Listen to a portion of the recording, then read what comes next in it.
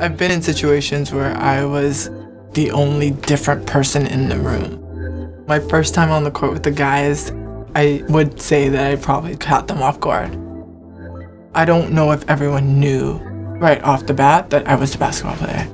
But when I started playing with them, it changed.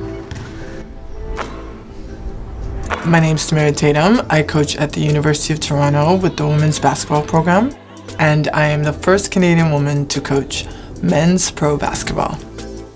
When we were growing up, my brother was playing basketball, but my sister was dancing, and my parents kind of made me choose one. I chose basketball. I ended up playing on the national team for 10 years. Simultaneously, I played 10 years pro overseas, and I'm a two-time Olympian. I felt like my time with playing was up, so I wanted to start another life, and that new life just so happened to be coaching. My approach is to motivate and help in any way that I can. I like doing that because I pray and hope that my athletes can do that.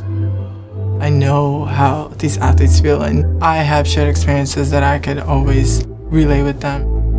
Just little snippets of things that I can give back. I think the thing that really wakes me up in the morning to do my job is I want to help the next generation really see like there's more. You just have to believe in yourself.